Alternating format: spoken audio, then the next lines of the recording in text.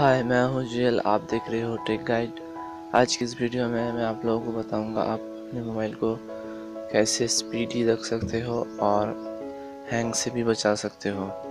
तो चलिए शुरू करते हैं। सबसे पहले शुरू करने से पहले आप हमारे चैनल को पहली बार देख रहे हैं तो प्लीज़ सब्सक्राइब कर लीजिए, और क्योंकि ऐसी वीडियो मैं रोज़ाना लाता रहूँगा।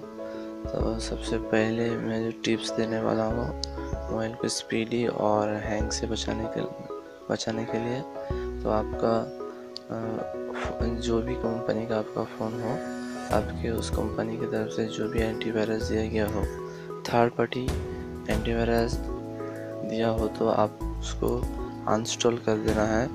लेकिन उसकी कंपनी की जब एंटीवायरस देगा तो आपको उसे दिन में सोने से पहले स्कैन करना पड़ेगा आपको। तो जैसा मेरा वीवो का मॉडल है Y15s, 1 साल से ज़्यादा मैं यूज़ कर रहा हूँ, अभी तक कोई भी हैंग नहीं हुआ है। तो आपको सोने से पहले एक बार स्कैन कर लेना है, रात को सोने से पहले स्कैन कर लेना है। और एक बार आपको कोई भी थर्ड पार्टी एंटीवायरस या क्लीनर को अपने फ़ोन में इंस्टॉल करने की ज़रूरत नहीं है। उससे आप कुछ काम नहीं करता, फॉल्स क्लीन हो जाता है और फॉल्स स्कैन हो जाता है। आप फिर भी आप अपने मोबाइल को स्कैन करना चाहते हैं, वायरस से मुक्त करना चाहते हैं, तो आप पेड वर्जन का एंटीवायरस आप यूज़ कर सकते हो।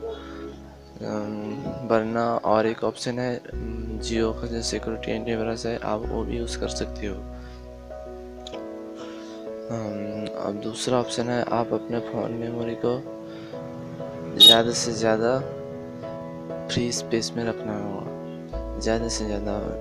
मेरा इस फ़ोन मेमोरी है 8 GB का। 8 GB में आपको मिलता है यूज़ करने को 4 GB।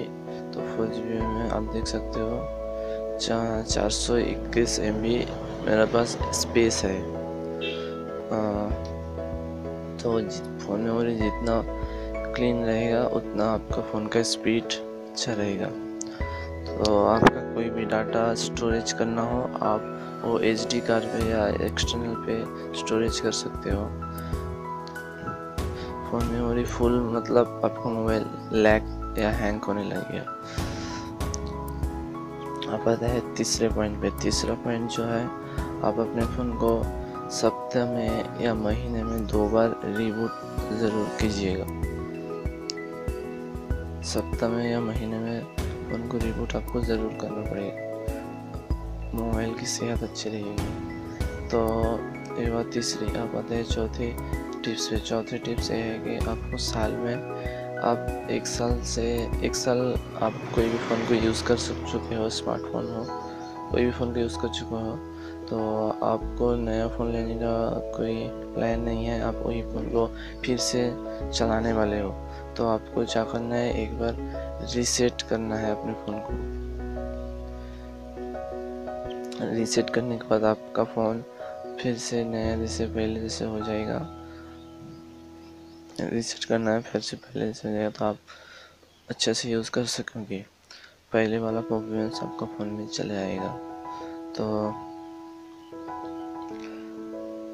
है, आप अपने फ़ोन के रैम के मुताबिक एप्लीकेशन यूज़ करें, और कोई भी एप्लीकेशन या गेम हो यूज़ करने से आपका फ़ोन ज़्यादा हैंग या लैग कर रहा हो, तो आपको उस एप्लीकेशन को कम यूज़ करना है। और प्रोसेसर इस एप्लीकेशन में ज़्यादा गर्म होता है, उसको भी आपको कम यूज़ करना है, तो आपका हार्डवेयर भी अच्छा रहेगा।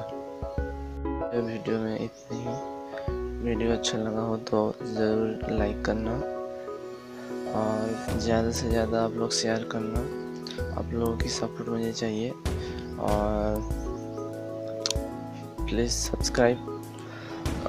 आज कोई भी सवाल या सुझाव हो तो आप मेरे कमेंट सेक्शन पे जाके कमेंट कर सकते हो, तो मैं उसका आंसर देने का कोशिश करूँगा।